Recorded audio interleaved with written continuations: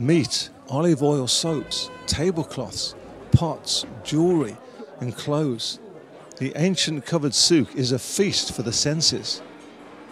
As you walk along, people are buying and selling. Women are seeking their favorite spices from the old spice shop.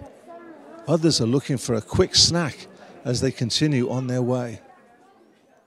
Finally, you emerge, blinking, into the sunshine.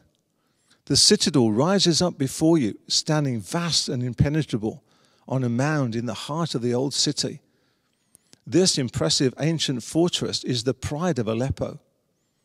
From the ramparts, you can look out over the whole city. Aleppo has been a part of many ancient empires, including the Amorite, Hittite, Assyrian, Persian, Greek, Roman, Byzantine, and Arab. The city has a history of international commerce, having been a main stop on the Silk Road between the Mediterranean Sea and China. A labyrinth of ancient covered markets reflect the importance of trade in Aleppo's past.